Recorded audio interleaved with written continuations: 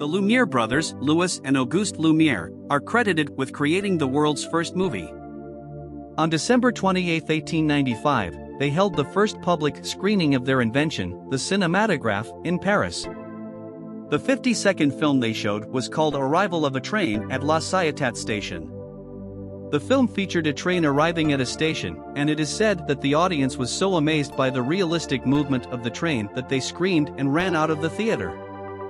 This event marked the beginning of the film industry and the birth of motion pictures. Thanks for watching, and don't forget to subscribe.